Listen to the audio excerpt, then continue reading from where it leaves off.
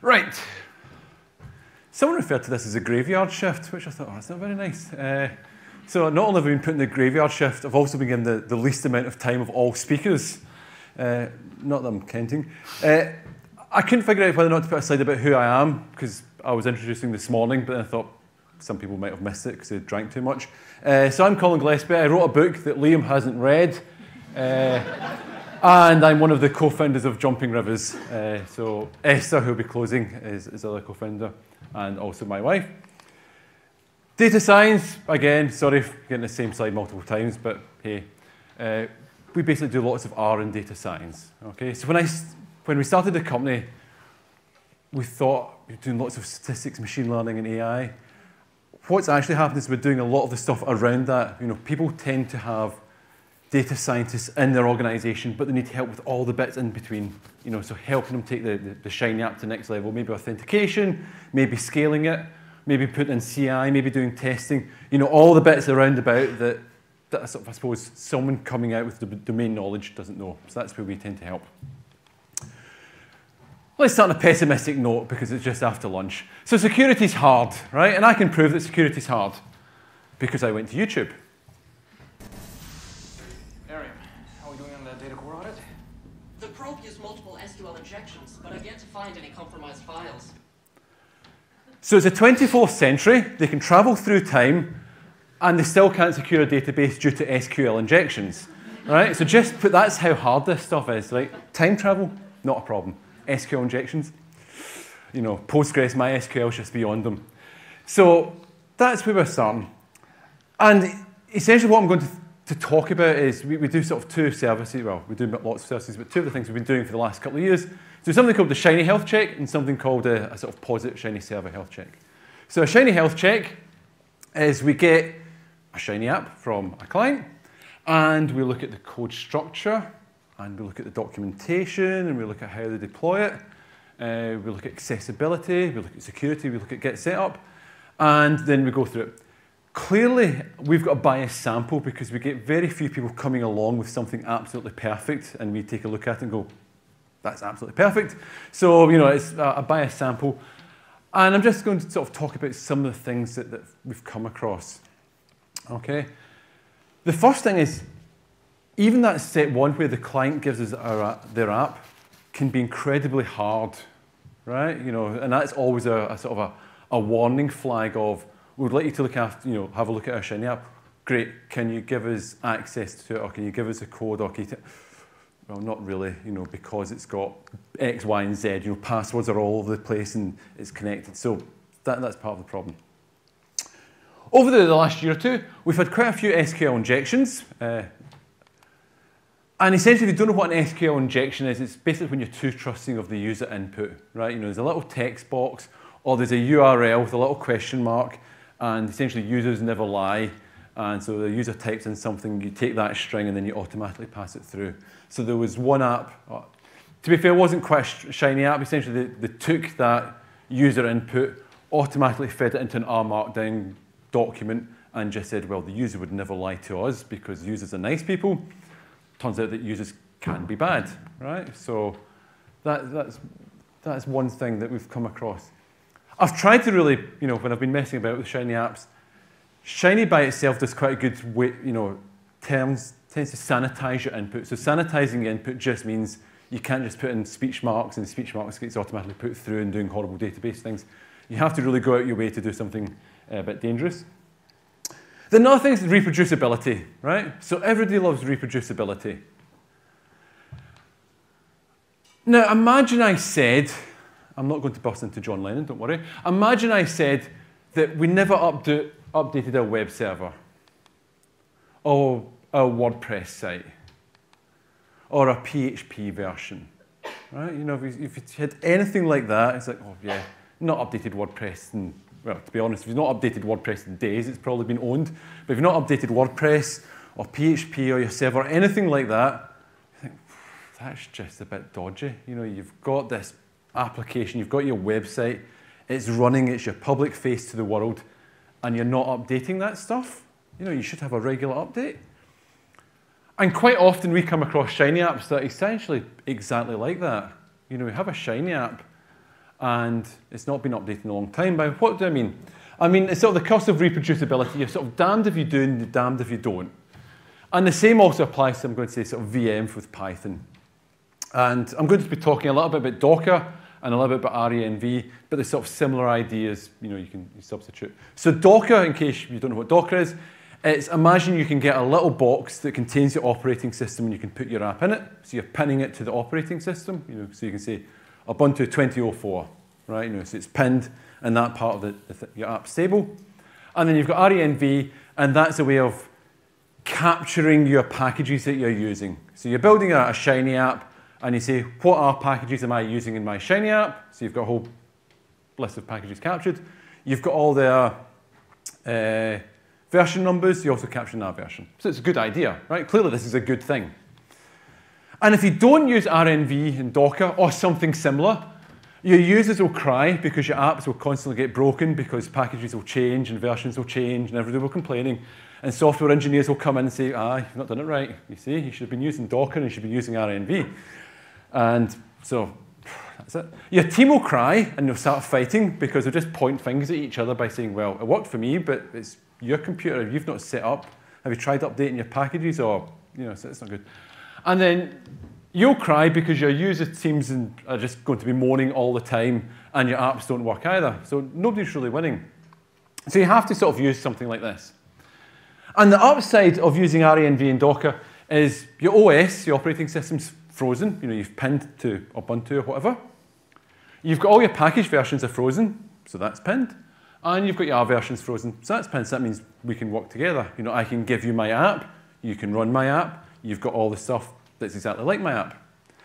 The downside of using RENV and Docker is, well, the operation system's frozen, your package versions are frozen, and your R version's frozen as well, right? So the thing that we all want to use is also a bit of a curse if you're not careful. Again, go back to that idea of WordPress. WordPress is a thing that's getting hacked all the time, right? So you need to keep updating this over and over again. But yet we've got a Shiny app, so once it's there, it's perfectly fine, even though we've got sensitive data, even though we've got JavaScript, even though we've got this, this, and this. Right? And it's not like a magic solution to this, other than you just need to keep things updated and making it part of your routine.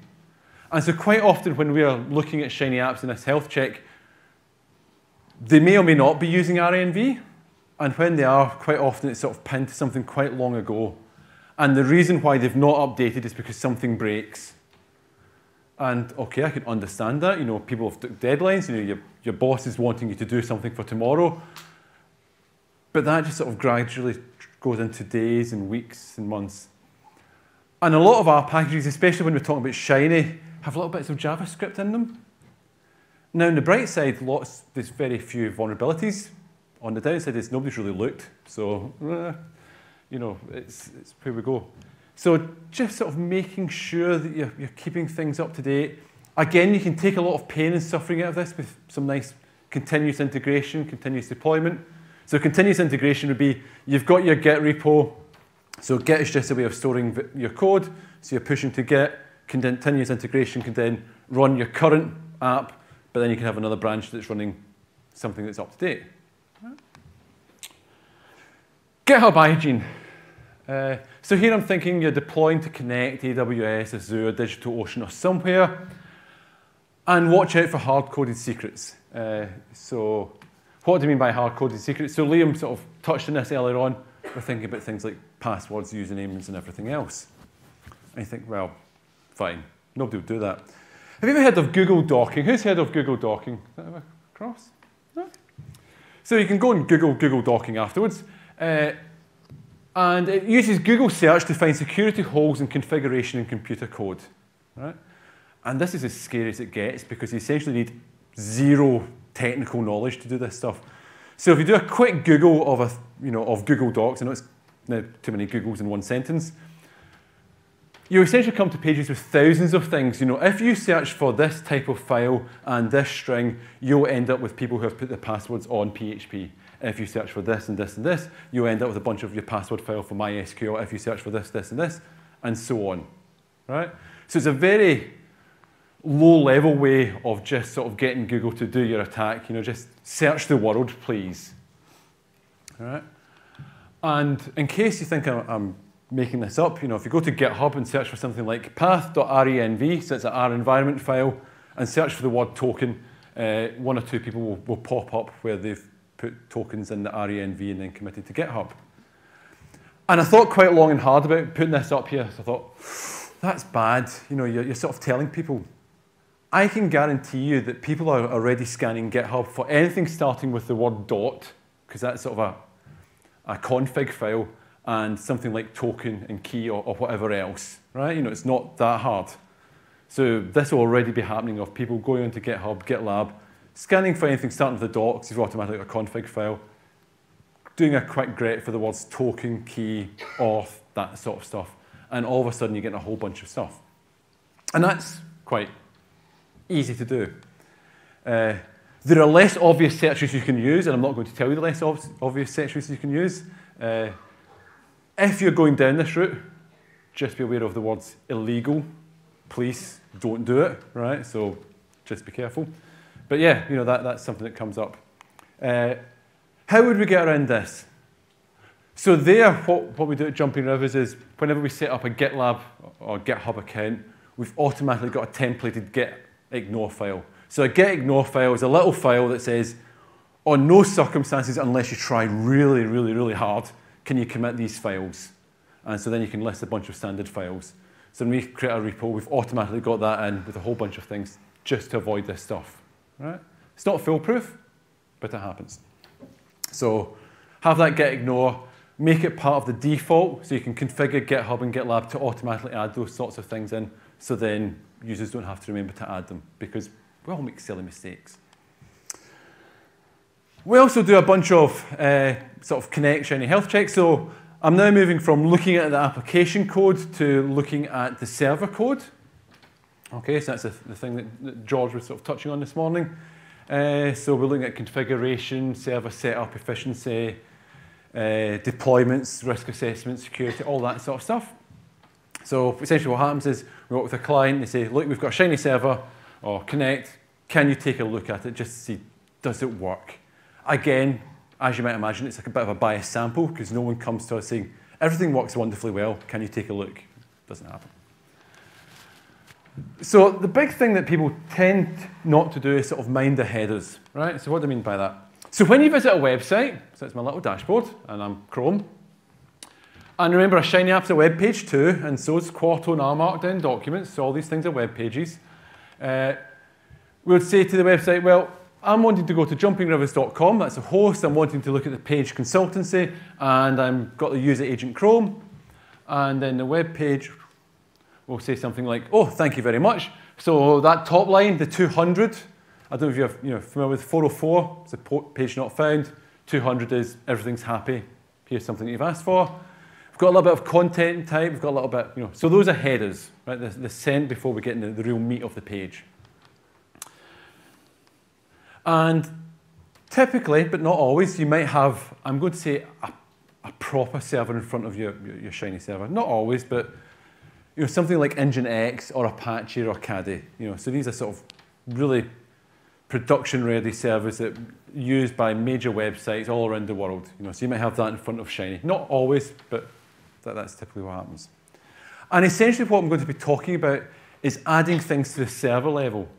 So when someone visits your Shiny app, the server's already told them a whole bunch of stuff just to either look out for or not to do, or just to block entirely.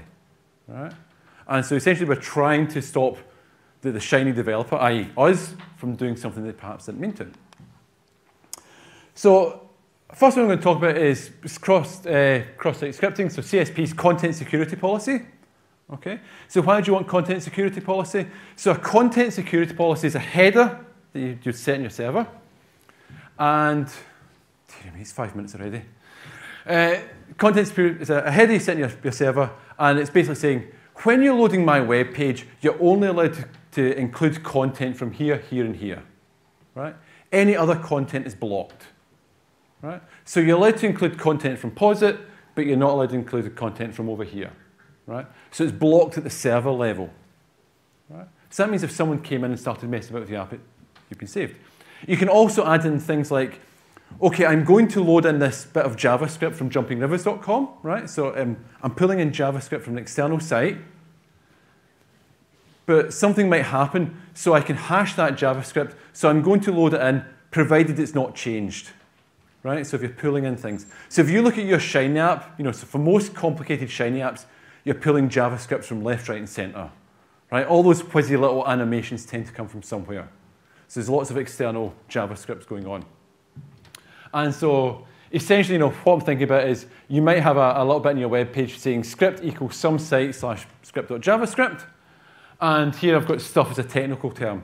So the content security policy provides you a mechanism for saying you're only allowed to add in stuff from these sites here. Here's a bunch of sites in an allow list. And it looks a little bit like this. Essentially, we've got adding in an extra line right at the bottom. So all that's saying is, when you're loading this web page, you're only allowed to load in stuff from your own domain, Jumping Rivers, and here, Posit. Anything else gets blocked. Right? If you added in just now, your app would just break because you've got stuff from all over the place. Other things that's useful, another heading, this one's quite easy to add in, is strict transport security. So what happens here is you're going to Jumping Rivers. When you type in jumpingrivers.com in the browser, what happens is the browser automatically thinks you've got HTTP. That's just the way the web works, right? And so the browser will go, oh, I think you meant HTTPS. And you go, oh, you're right, I did mean HTTPS. Right, so it's all very nice. But those 2 times at the start, you are transmitting data unencrypted, right?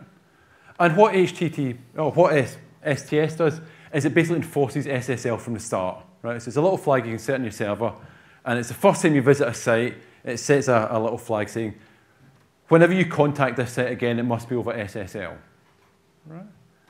Again, thinking about your, chatting with people in the room, you come from some organizations who are right to be paranoid, to be honest. Farmers, governments, dealing with patient data, dealing with client data. There's a lot of, security is a big thing. So even though this is like, oh, who cares? Well, depending on your risk and how much people are out to get you, this might be something you want to think about. And it's quite easy to add in. Last one, referrer policy. This controls what is sent. Again, this is sort of a one-line thing that someone, just to be clear, this is what you set in the server. So this would be your sysadmin. And essentially, this is what you're transmitting, right? So let's imagine jumpingrivers.com/secret link. So that's the web page I currently am on, right? So we're developing a top secret project that we don't want anyone to know about. You think, don't be silly. Well, that's probably true. But you might be a pharmaceutical company and you're developing a new drug. So the URL contains something about the drug. You might be something in finance and you've got a list of companies that you're thinking of, purchasing or buying shares in or something like that. And so the destination here is example, and then the referrer is the thing that I'm going to send. So currently I'm in Jumping Rivers. I click on example. What do I tell example about where I've been? Right? So we can set it to say, let's tell example.com nothing at all. It's like we've just magically appeared. Right? We're masters of disguise. Let's tell jumpingrivers.example.com that we've come from gr.com. Right? We've given them a little bit of information, the domain, but nothing else.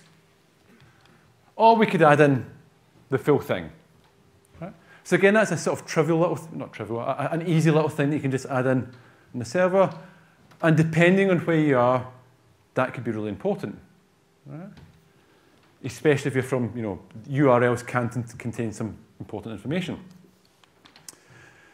So, summary, I'm going to say, don't stress it's shiny, it's the other stuff. Not 100% true, but actually it's more the other stuff that's more likely in our experience to give you issues. It's not configured web servers. It's not thinking about where JavaScript's coming in. It's using old packages. It's hard coding secrets, and none of them are sort of shiny per se. They're just sort of part of the whole. You're developing a web app. Written a little package. So jumpingrivers.com. It's in GitHub/server headers. You can put your URL and it'll give you back a bunch of server headers and tell you what's been displayed. And there's lots of other server headers out there, so we just try to give you sort of the 6 or 7 that people think are sensible to set. Need help, get in touch, either by chatting with me afterwards or by grabbing someone later on. So thank you very much, and I think I finished in time.